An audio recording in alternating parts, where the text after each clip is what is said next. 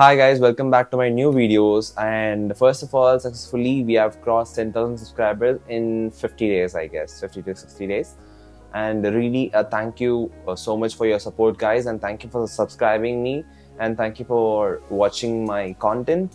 And yeah, in this video I'm gonna rate programming languages which you want to learn on 2025 with the actual scope of the programming languages and how much percentage, the job percentage, and rest of the information. So make sure that you watch the video till the end, and I'm gonna give free resources as well to learn all these, and I'll be telling you what are the benefits of learning these programming languages. So without wasting any time, let's jump into the video. Make sure that you subscribe, like, and comment if you have any doubts. I'm always available to reply to your comments. Let's see what is the content. So the rank 10 goes to Kotlin, which is a modern cousin of Java.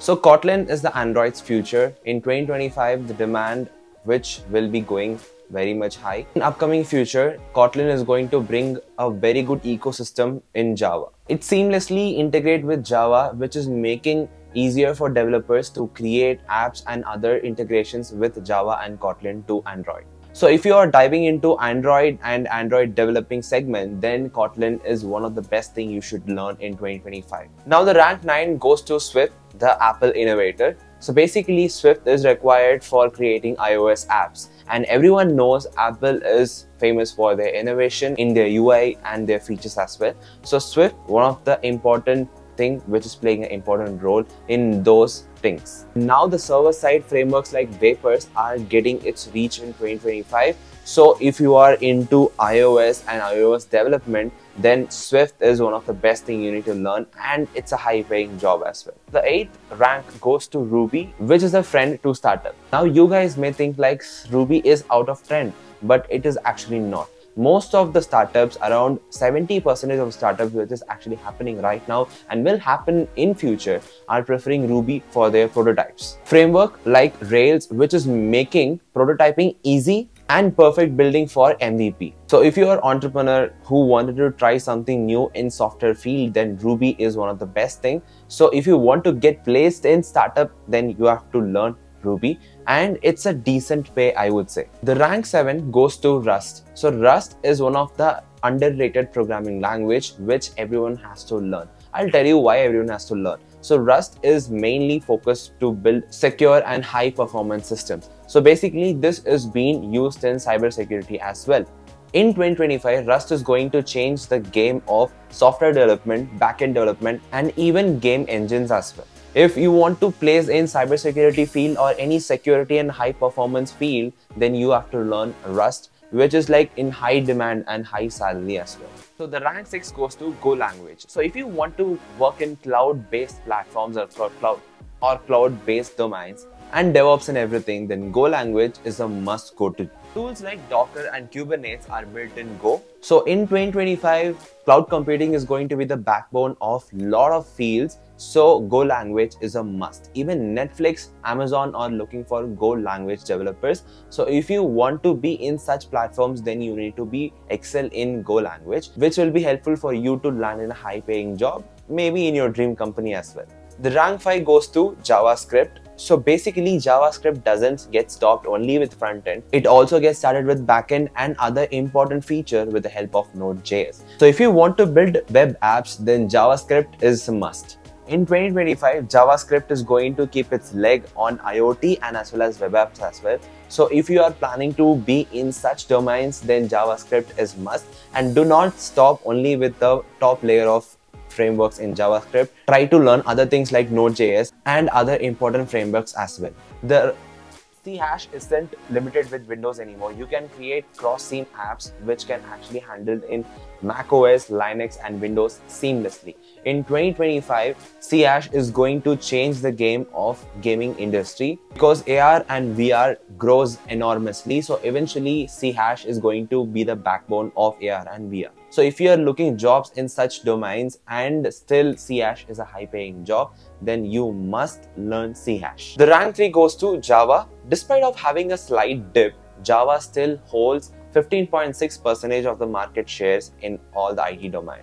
And if you want to build a cloud native apps, then Java is one of the key players. and developing Android apps, still Java is required. And in future, in 2025, big data is one of the important things. And in big data world, Apache Hadoop and Spark are based off Java. So Java is evolving, so that's why I have ranked it in number 3. So the rank 2 goes to C++. Basically, C++ is the backbone of high performance critical applications. From building immersive games through Unreal Engine and to high frequency financial apps and system, C++ delivers it seamlessly. And don't forget about IoT. C++ is being involved in creating IoT applications as well. And in 2025, even the homes are getting automated. There are a lot of tools, there are a lot of apps, there are a lot of products has been built which will be using C++ in their backend. And even famous apps and software uses C++. One such good example is Adobe products. Whatever the products Adobe has, C++ also has its leg on all the products. And also C++ is important in DSA. So if you are planning to crack interviews in 2025, so C++ is still important to clear the rounds in DSA. And the rank 1 obviously goes to Python the Versatile. With 29.6% market hold, Python is a revolution in AI. There are a lot of frameworks like PyTorch and TensorFlow which helping the AI to revolute the AI next level. And to be mind-blowing, by 2030, with the help of Python and AI, 15.7 trillion will be contributed to the world economy. And if you want to be in that, then you are going to learn Python. Python doesn't stop only with AI, also it created a revolutionary around data science and big data as well.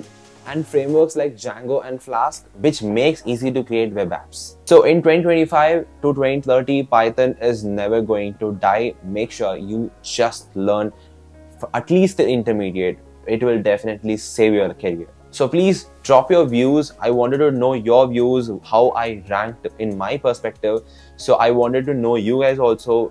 You can also rank according to your perspective.